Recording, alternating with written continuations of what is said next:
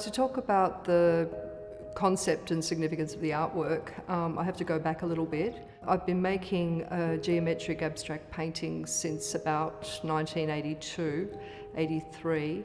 They're non-objective paintings in that they're not representing anything, they're actually objects in themselves. So they're not representing something else, they're things in themselves.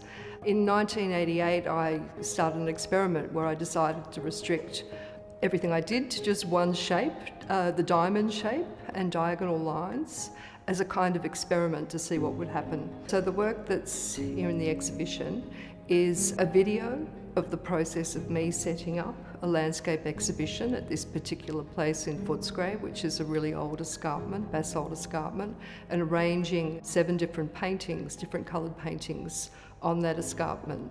And the paintings themselves are in the exhibition.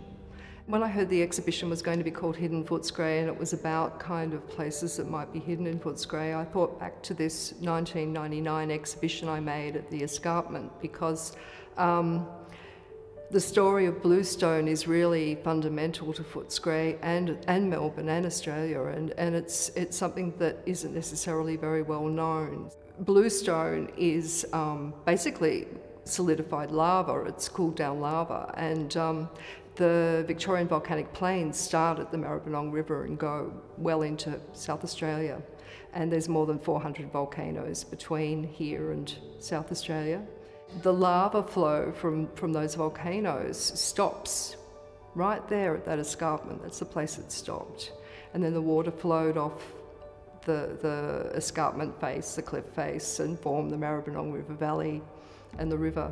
Basically, the volcanic plains is really one of the reasons that Melbourne was first settled and established, because the volcanic soil produces a particular type of vegetation, a grassland that Europeans, when they arrived here, thought was great for grazing sheep. So in terms of the whole reason for kind of Melbourne being where it was, is really kind of that story is embedded within the story of the bluestone. And, you know, even here we can see around us, you know, everything in Melbourne's made of bluestone. I think that story is very important for people to understand in terms of place and here in Melbourne. The process of working as an artist is often hidden as well, and I think I decided to make an artwork where you could see the process of making work.